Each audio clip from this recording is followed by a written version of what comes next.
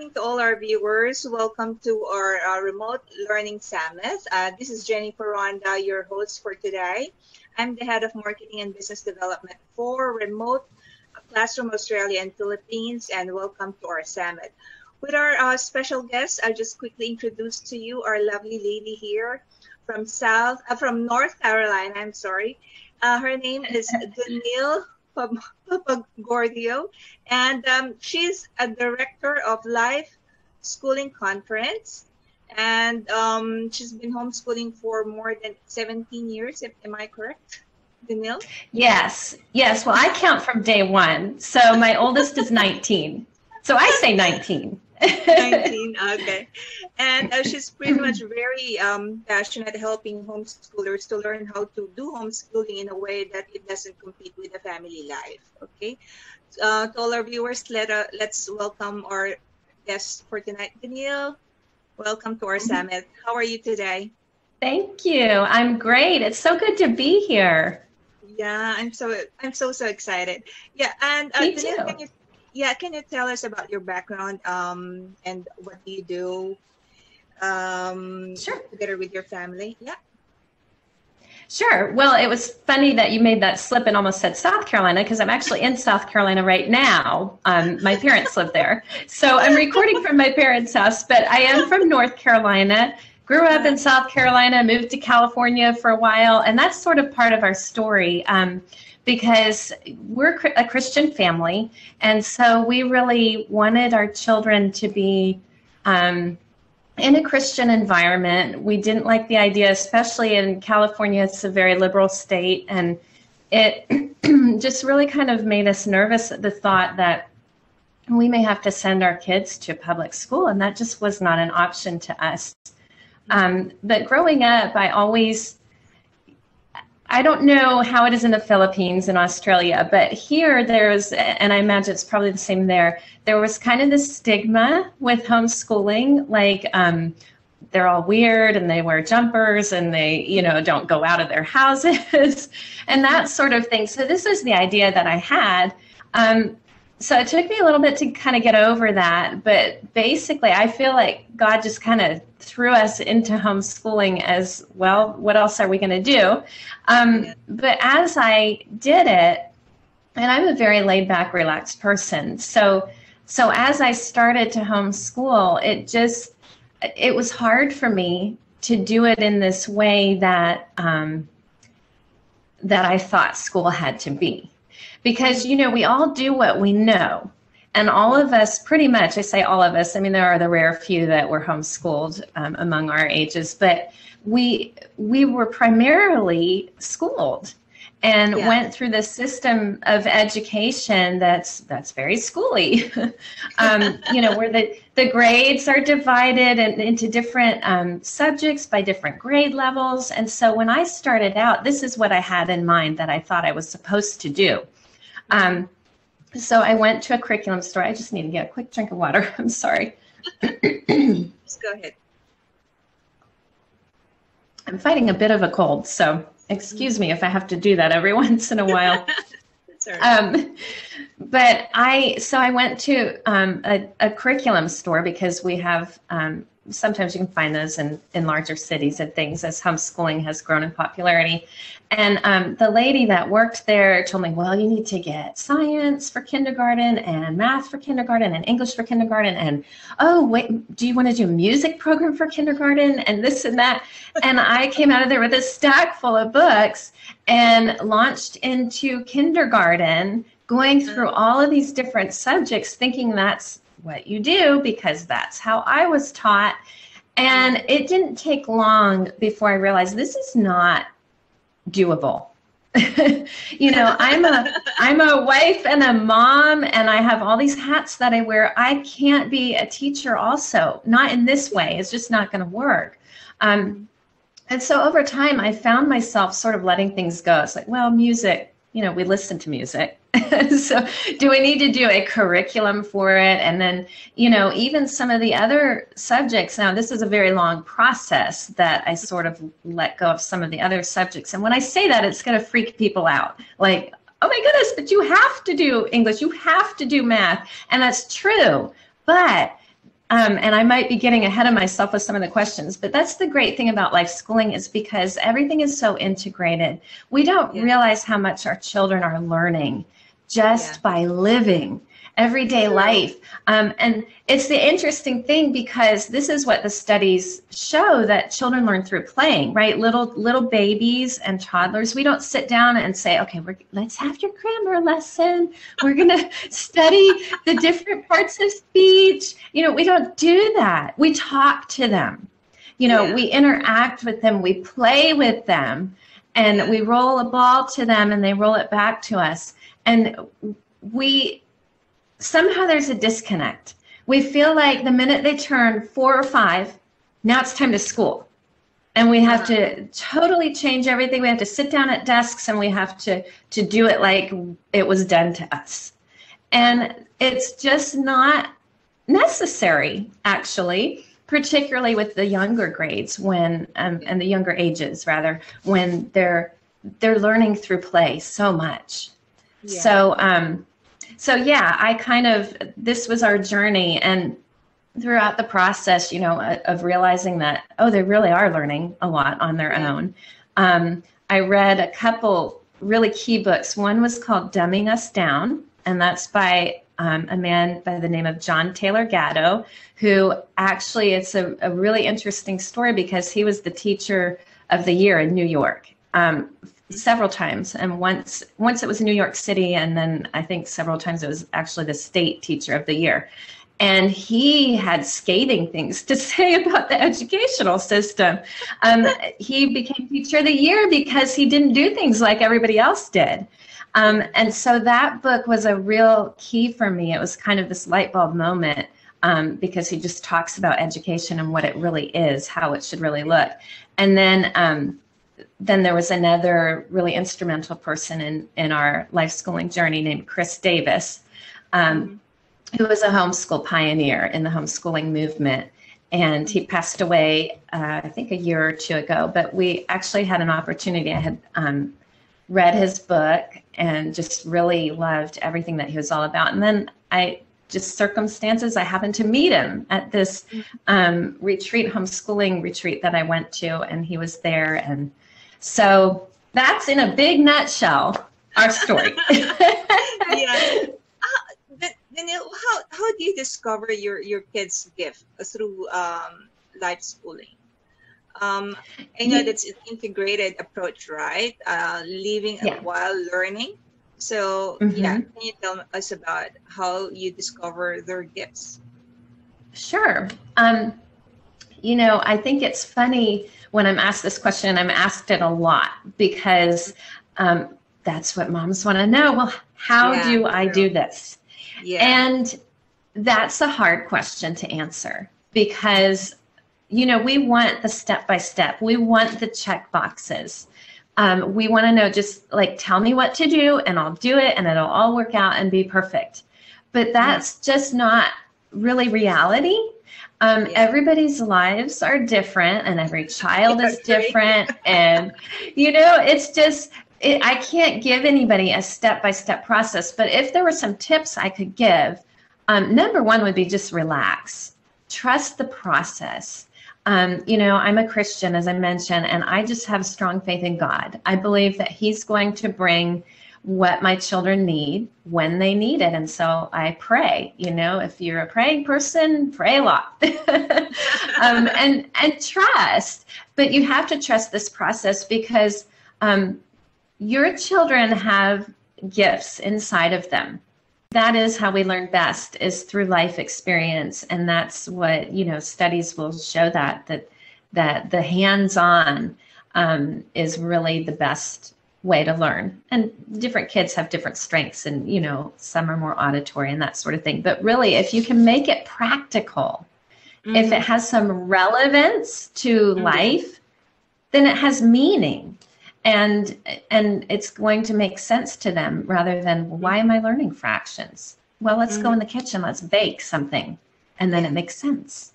That's true. Yeah. And do you have any challenges when you know, transitioning into live schooling or homeschooling your kids? Yeah, I mean, I really think a lot of it is the mental thing. I think that's one of the biggest challenges with life schooling, because life schooling is not hard.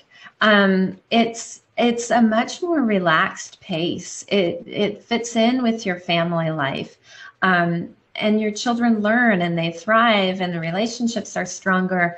But it's here. That's the biggest challenge, because we have to undo some of our thinking about what education is supposed to look like.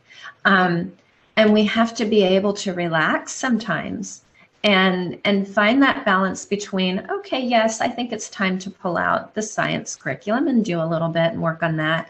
And, that balance between that and, well, why don't we just go outside and take a nature walk and draw the animals we see, and then just have a relaxing day. There's balance there, and knowing when to do what, I think, just requires some discernment. But mostly I find most people are on the other side of the extreme of feeling like they have to do curriculum all the time. So usually, I mean, I'm a very laid back, relaxed life schooler. And so I feel like if I could just impart a little bit of me into everybody, then people will be balanced. Maybe I'm a little extreme, but it's worked for us. And, we've been very relaxed, but it's worked for us. So if I can give that to anybody in some kind of, even a small dose, I think it's helpful to learn how to undo that thinking and relax. Yeah, and I think children can learn by just observing us what we do. Because yesterday when I went to this garden and I bought some herb, and I got these two kids. The young girl is 10 years old, and the oldest boy is 13. They're both planting, and I was so happy because at the early age they know how to work really, really hard. And then I'm so happy. So I gave them some chips. And my son asked me, why did you give them some chips, mommy? Oh, it's just a reward because they're doing really great. Imagine that the girl is only 10 and the other boy is only 13, and they're working really hard to earn a living. And I appreciate that. And then and then my son said, "Oh, that's great. If I see someone who's doing really good, I should reward them, right, Mom?" So they learn from you by observing. So I think that's the best thing that we can as parents as well. How do you discipline your kids? How do you discipline? Well, I think there are a number of ways that that we discipline. I don't like to, I mean, no parent, I think, unless they're really evil, likes physical discipline. But, parents have been using physical discipline for hundreds and hundreds of years. And I think if done in love, and not anger, never anger, but, especially with really young kids, they're not going to learn unless you give them a swat on the thigh sometimes. It's it's just the way it is, that you can't get through to them. They're foolish. But, as much as possible, I try to do other things because particularly my youngest, he's 9 now. I mean, we can do things like sit-ups and push-ups. Sometimes he just talks foolishly and is loud. And we have certain rules about that because with the chronic illnesses in the house, I mean, loud, obnoxious behavior is just very draining for some of the inhabitants of our home. So, I'll say, okay, 10 push-ups, 10 sit-ups, and it's like, So, I think there are a lot of different things you can do, a lot of creative ways, but as far as just the self-discipline, I mean, that's part of it too, just learning to obey and that there's consequences if you don't. I think that's the most important thing when they're young to train into them is just obedience. And that doesn't mean they can't ask questions. They can ask, well, why do I have to do that? But it's got to be respectful. Yeah, they ask a lot of questions. Sometimes it's really hard to answer, and sometimes if you're especially if you're a working mom, sometimes it's quite tough balancing it between family and work, and especially now Yeah, that they're definitely, definitely. yeah. Yeah, so the discipline aspect is really important, training them to obey and to do what's on their list, because especially as a working mom, you have to have that time where you're uninterrupted and you can work, and you have to know that they're going to do what you ask them to do. So it is key, that aspect of character training, to teach them to obey and to get things done on their list. And I love how you mentioned rewards, because I think that's really key too. And sometimes we can think of that as bribery. It's not bribery. Bribery is when they're being crazy and disrespectful and wild, and you say, well, if you just be quiet, I'll give you a cookie. That's bribery. But, at the outset, before you start something, before you go and work and you give them that list of, here's the things I want you to accomplish while I'm doing my work. If you say to them, if you do a great job, there might be a reward in it for you, or there will be, either way you want to do it, we'll play a game together later, or we'll do this or that. I think that's a really good way to train that into them, to work hard.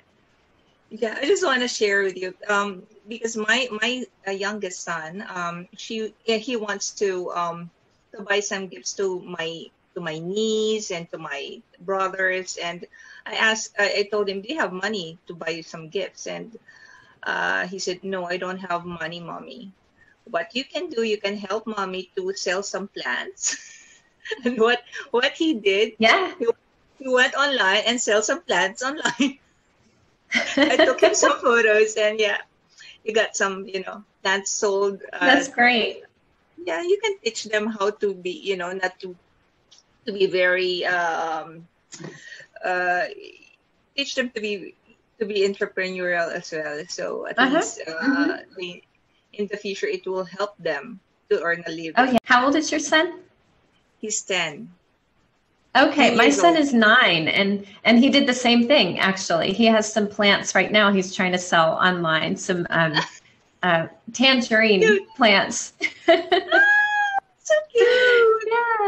Yeah. So it's been fun. When I get an email about it, I'm like, Corbin, you got someone interested in your plants. That's so cute. Yeah. What are your tips with aspiring parents that wants to try this life schooling? Definitely, it's not going to be very easy, because the transition, especially after what we're experiencing right now, due to the pandemic, transitioning, especially here in the Philippines, is quite hard.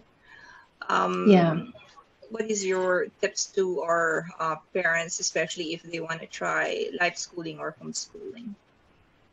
Well, it's like, as far as the law, I think you need to first of all understand, because I'm not familiar with the laws in Australia or Philippines. So you would first of all need to know, what does the law say? And then you need to know how you can be creative with it.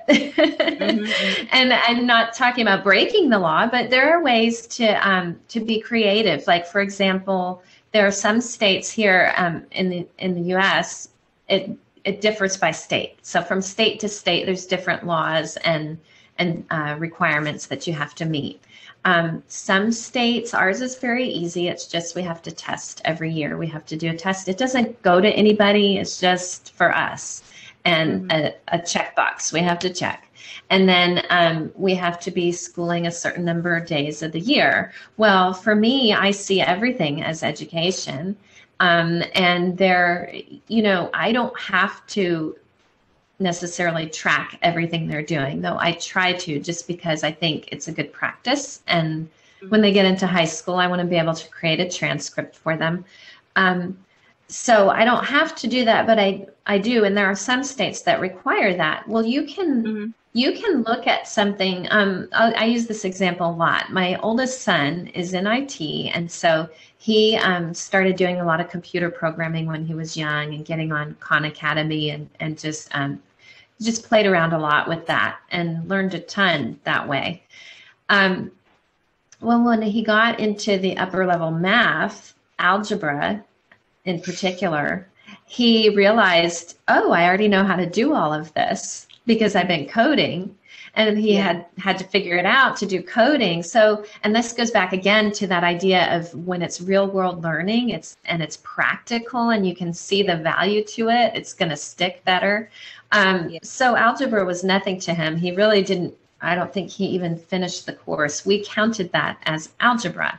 So he had done it through learning computer programming. So again, it's this creative way of looking at things. You have to undo that thinking that it has to look a certain way, and you have to learn how to creatively see everything that they're doing each day. And so I think definitely if you can start in the younger grades, you can start any time, of course, but starting with the younger grades where then you can get in that practice of recording what they're doing, you know, the life skills, the just everyday life things that they're involved with, and then learning how to look at that from the standpoint of education and what a teacher might be looking for. You know, another great example that a lot of people use is writing letters to grandma or pen pals. This is a way that they're learning. Pen pals, you know.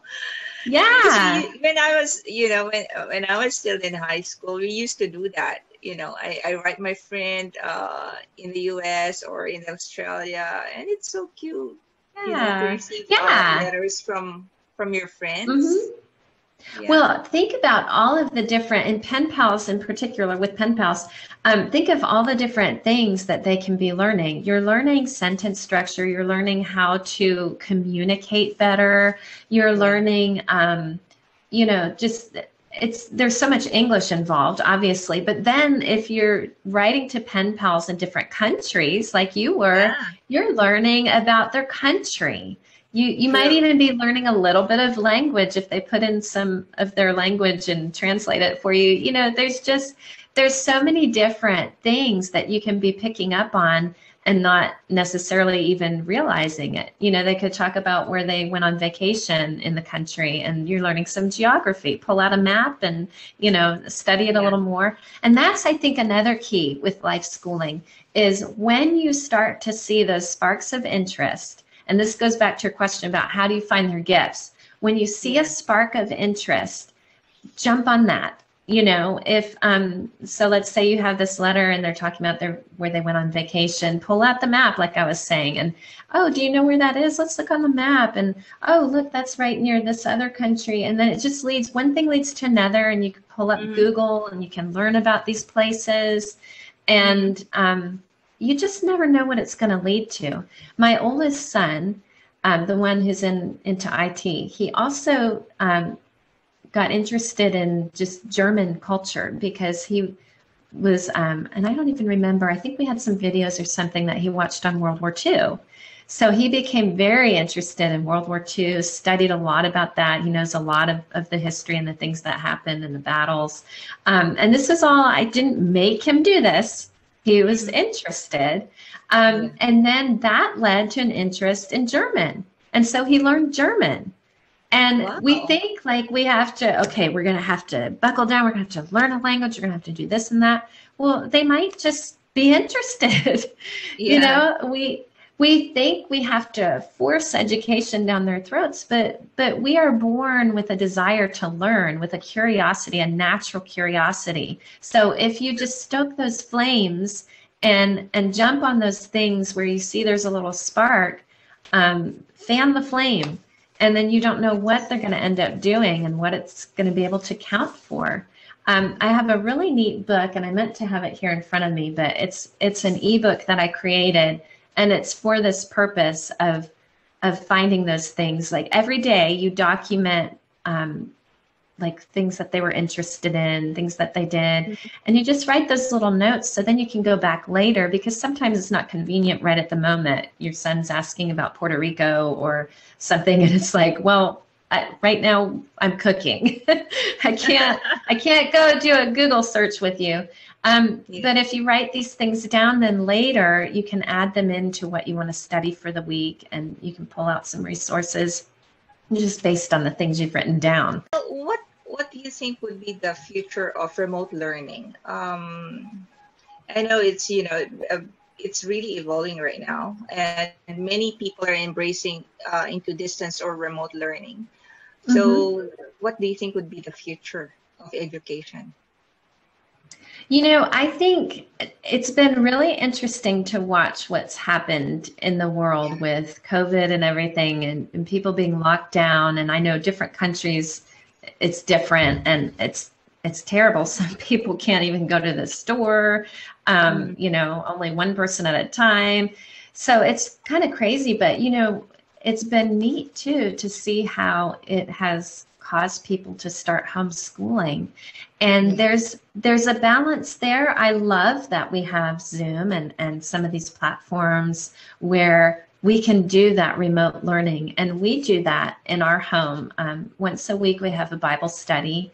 And first is my turn, and I get on Zoom with the ladies. And then right after that, my son has his little class.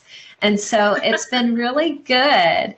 And I love that, he goes in our bedroom, and that's a quiet time for a little while where he can do that. So I think there's definitely a place for that. And I'm very grateful that we have the possibility of doing that. But I think everything in balance, I think it's wonderful to have that possibility for a few things. But I would encourage also moms not to be too dependent on that. You have to live real life too, and you have to not be on a screen all the time. I don't think that's healthy. But I do think, I was just saying to my parents yesterday, can you imagine if we were going through COVID 10 years ago? How would we handle it? So we just live in a wonderful time to be able to have technology and to sit here like this and talk, and the ocean doesn't matter between us. That's really true. Yeah. Danielle, it's a really, amazing talking to you. This is a great episode for this remote learning summit. Is it okay for you to invite our viewers to follow you if you have any upcoming events, or if they want to connect with you, where to contact you? Absolutely. And I would love for anybody to connect with me through Facebook. We're on there. You can do a search for Lifeschooling Conference. That's probably the easiest way to find us. And I can share some links too. If there's a place we can put those later, I'd be happy to do that. We are having our conference again this year, and that will be July 15th through 17th. Yay! It's a big event, and I'm kind of, here we go again. That's why I only do it every other year. And again, that's one of those things, balance with family life. But we will be doing that this year, and we always have really good speakers who are well known in the homeschooling world, and just really top-notch speakers. So I'm looking forward to that. You can find out more information, and I've just started updating the page on our website, but that's at lifeconference.com. So if you go there and click on conference at the top in the menu bar, then you will be able to find out the information as I update the site. And then we also have a group on MeWe that I've just started, so kind of transitioning a little bit away from Facebook. And definitely, if you go to the website, be sure also to sign up for the newsletter, because that will keep you updated on the conference. And, I give away some freebies and things like that on occasion as well. So, Cool. With the conference, Danielle, how many days is the Lifeschooling conference? How many days is this? It's 3 days, and it is all online. I think I mentioned that, but. Yeah, we used to have a live event, but then we switched to online last year, and that was That was a different, I was going to say it was easier. In some ways it was, but it was different. It was still a lot of work. I know. All right. Thank you so much, Danielle. Thank you for Thank you. gracing this opportunity to interview you for this remote learning summit, and looking forward to see you in our future events. Yes, well, I had a lovely time. So thank you so much for inviting me. And it was just great to talk to you this morning. Thank you. Have a great day, Danielle.